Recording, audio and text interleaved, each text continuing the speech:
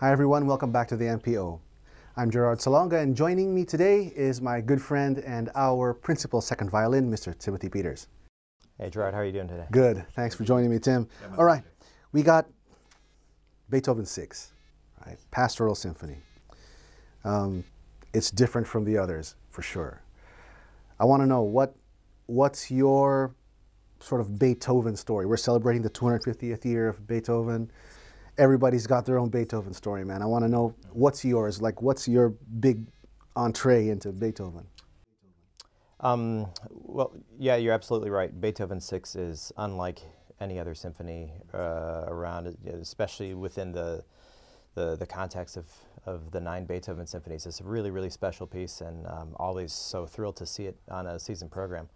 Man, I've been just loving Beethoven symphonies my whole life, and I was really, really fortunate as a young player. In high school, I played in the Cedar Rapids Symphony in my home state of Iowa in the USA. How old were you when you did this? I was 15 years old, and I won't say how many years ago that was, but okay, fair enough. It was a bit ago. And it was amazing to have the opportunity, actually as a student at that age, playing in the professional orchestra, and also having a chance to, over a course of 2 years, they programmed, because the Cedar Rapids Symphony wasn't like the MPO where we do 44 concerts a year. Cedar Rapids Symphony was a 5 program a year, community orchestra. Okay. And so to do a Beethoven cycle took 2 years to do. Right. So my junior and senior years of high school, yeah, every single program that we did in Cedar Rapids had one Beethoven symphony on it. And to be introduced to that repertoire and that literature at that age, yeah, I mean, what a luxury. Fantastic. And was it well received? But did people really, at the time, did people sort of really gravitate towards these Beethoven symphonies? I mean, some symphonies are more famous than others, of course. But as a whole, did it sort of make a nice stamp on the community with Beethoven's music? I mean, the great variety that you'll find from the first all the way to the 9th. Yeah, absolutely. The concerts were always sold out. I mean, this is every orchestra around the world, if you want to have a great audience, program Beethoven, and for good reason. These symphonies are just the most amazing pieces that cover the whole expanse of human experience and human emotions, and especially the later on you go in the symphonies.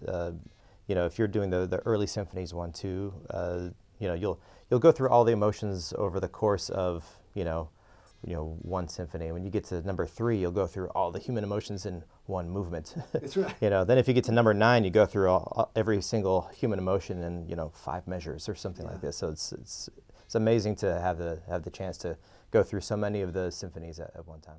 And as a violinist, I think it's we bring a different experience to these symphonies. All of us violinists that have played the violin sonatas, the 10 sonatas, or we've done so many of the string quartets. Right. And when you compare how these symphonies fit in chronologically to these pieces, then you see really just the genius of Beethoven, where the violin sonatas are so early in his output, and they're so youthful, and even you get to the 8th violin sonata, and the 8th violin sonata is still written like around the time of the 2nd symphony. So that's how early they are. And the 9th sonata, which is this opus, is still would be very, very much his early period. Then you get to comparing 2 pieces that are right after each other, like the 5th and 6th symphony, where they're adjacent opus numbers, in the 5th, which is so dramatic and so muscular and so intense, and then you get to the 6th, which is right afterwards, pastoral and just scenes of nature, and then you have another moment later where you have the Opus 95 string quartet, the serioso, just absolutely driven, manic drama, and then the next piece he writes is Opus 96, the violin sonata. Absolutely more like the 6th symphony, pastoral, so elegant, so gentle, and yeah, so that's what I love being a violinist, coming to these symphonies, having an experience prior to being in an orchestra. For me, it just enhances how incredible these pieces are, and how he could just flip the emotion switch, just at the drop of a hat. It really is. It's amazing. It's pretty genius. He was a special guy. Now we talk about the MPO. It's got the musicians represent 26 countries. Mm-hmm. And you're from the United States. Mm-hmm. Can you quickly tell us what is your MPO story? How'd you get here, coming from the States? Yeah, it's a long trip. You know, at the time I was teaching in a primary school, honestly, and you know the audition trail for musicians is very difficult. Mm-hmm. There's so many musicians going for so few jobs, and at that time, this is like 2010, 2011. The American world hadn't really recovered from the 2008 economic bounce. So there were not a lot of jobs open in the U.S. at that time. And so, you know, at the time I was like, you know, I've never thought about living overseas, but maybe I should, because I'd go on, you know, musicalchairs.com, and I would see there's always a million auditions in Europe. And you look in the U.S. and there's just, you know, crickets, just nothing. It's like, so it's like, I'm just going to go for it. You know, I'll find an orchestra in Europe, and so I sent off a CV, and I got a reply from the Danish National Symphony Orchestra, and they invited me to audition. So I said, great, that sounds cool. I've never been to Denmark. And I said, well, that's a really long trip for one audition. So, you know, all of us musicians, we have to play the numbers game, and you throw as many darts at the dartboard as you can, and you hope something hits. So I said, well, if I'm going all that way, I should schedule some more auditions, just give myself better odds. So I found in Munich, Malaysian Philharmonic was auditioning right around the same time. It's like, well, that sounds interesting. My mother was living in Singapore at the time. Okay. And I didn't know anything about the orchestra, but I sent off a CV, you know, and whatnot. And then I see, oh, Qatar, you know, Symphony or Philharmonic is auditioning also. I was like, can't be that far from Germany to Qatar, is it? Well, I got a map later, and I found out that. But I flew there. So, and then I said, I'll fly to Spain. Well, there's an audition in the orchestra in Valencia. So I had four jobs that I was going for. I said, okay, so I mean that's a lot of frequent flyer miles I'll get at the very least. Yep. So the interesting thing is, the first two auditions I took, one in Denmark and one here in MPO, were for titled second violin positions. I flew to Denmark, and I was jet lagged, and I was cold because, you know, summer in Denmark is cold, coming from Houston, Texas. And I walk on stage, and I'm nervous, and that was the first excerpt I had to play. Wow. And it's a huge hall. I think that's where they do the radio broadcast from. It's a cavernous space. And I felt just very alone as I have to start, you know, pianissimo. And I have a new opinion of the excerpt now. I think it's really, really hard. And I didn't get the job. And here I am in Malaysia. So in one sense, maybe it's good that it didn't work out. But now I have a whole appreciation for that spot in Beethoven 6 and what is happening in that moment, and coming out of the third movement, the country dance, which is so boisterous, and all of a sudden it stops, you know, out of nowhere. And that feeling I had on stage in Denmark, that's a real life situation. That's what it feels like when, you know, you've just played your guts out in the third movement, and then all of a sudden everything stops and the basses are just tremoloing. And you get up and you can see this, you know, very well-known conductor, certainly on the podium, and you're like, and that's exactly what it feels like on stage. So I was like, I guess that's a good excerpt. Maybe we should add it to the audition list here in MPO. Exactly. That's real life. That's what it feels like. Yeah. Yeah.